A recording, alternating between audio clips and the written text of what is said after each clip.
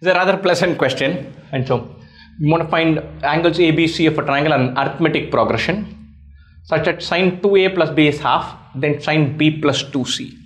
Nice question. I'm going to call 2a plus b as theta. I know that 2a plus 2b plus 2c is 360 degrees. Why? Because the sum of angles of a triangle is 180. So angles of a triangle, twice of that will be 360. Of which I have 2a plus b here.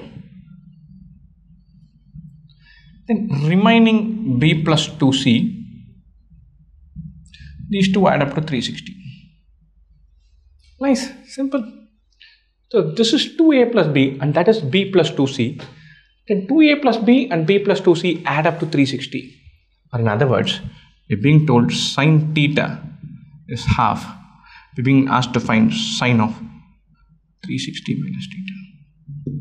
We do not even need to know that the angles are in arithmetic progression. Angles being in arithmetic progression tells us that the middle angle is 60 degrees. That's not even required.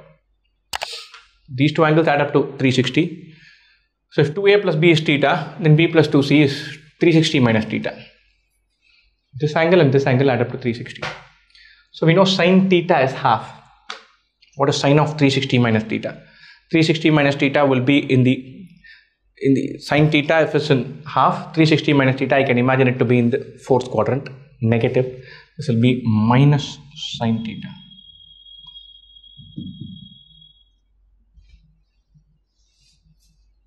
Rather straightforward question. And so sometimes you get, I won't say call this a freebie, but whenever you're in the triangles world, we need to keep in mind that a plus b plus c is 180.